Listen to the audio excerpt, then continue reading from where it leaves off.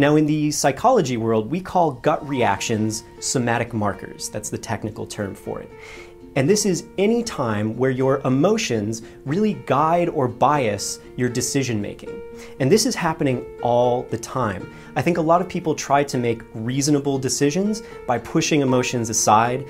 Instead of using emotions, they rely on logic and they try to think through things rationally. But the argument that I'm going to make in this series is that there's no such thing as pure rational thought. Emotions are always there to help guide us through our everyday decision-making process. Here's an example. If I asked you how your day was, what would you say? Now, for most of you, you have an immediate response to this. My day was good. It's been okay. Actually, today was not that great of a day.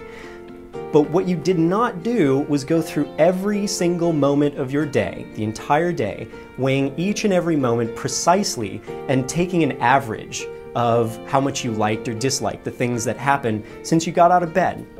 We just don't do that. If you had to go through that process every time somebody asked you how your day was, it would take you 3 days to respond to that question. We simply can't use pure logic to respond. We have to use a gut decision, a gut reaction to that question. Because if we relied only on logic, it would take forever. So the hypothesis here with somatic markers is that pure logic takes too long. And so emotions help make shortcuts to decision making. And these emotional or mental shortcuts are called somatic markers, and more commonly in day-to-day use, we call them gut feelings or intuitions. Now, I think this is a really amazing finding in emotion psychology because there have been scientists who studied the human brain. Where are somatic markers stored? And it turns out a lot of people believe that somatic markers are stored in the ventromedial prefrontal cortex, which is this really interesting region at the bottom front base of the brain near the orbital frontal cortex, where we've talked about before, contains a lot of information about how we perceive emotion.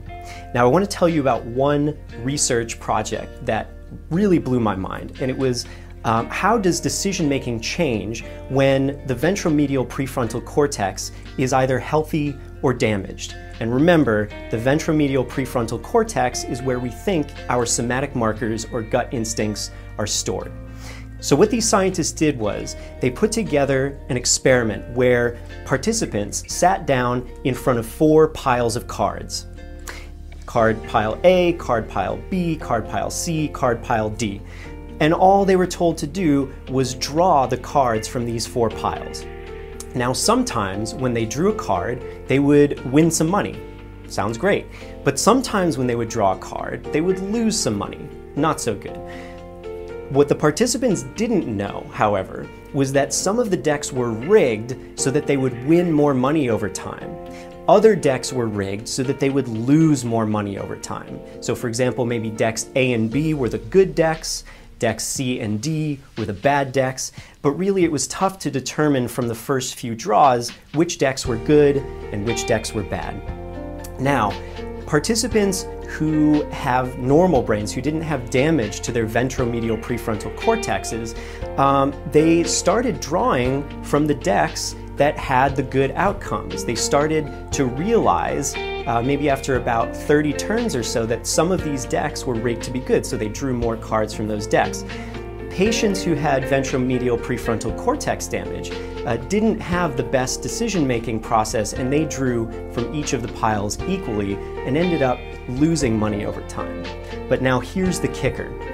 Throughout this entire process of drawing cards from these 4 decks, the scientists measured how sweaty the participants' palms were getting, because skin sweat is related to anxiety. And they hypothesized that maybe our body would know which deck was the good deck and which deck was the bad deck before our brains caught up to it. Turns out they were right, because participants who had no damage to their ventromedial prefrontal cortex, after only 10 draws, after only drawing 10 cards from these decks, started to have a little bit of sweat on their palm before they decided to draw from the bad decks. They were having anticipatory anxiety about drawing from those bad decks. And the amazing part is, they did not consciously know at that time that those decks were bad decks. So the body knew before the mind caught up that some of those decks were good for you and some of the decks were bad for you. So I think this is really amazing evidence that our body is trying to help us to respond to fundamental life decisions that are sometimes difficult. For more interesting videos like this one, please subscribe.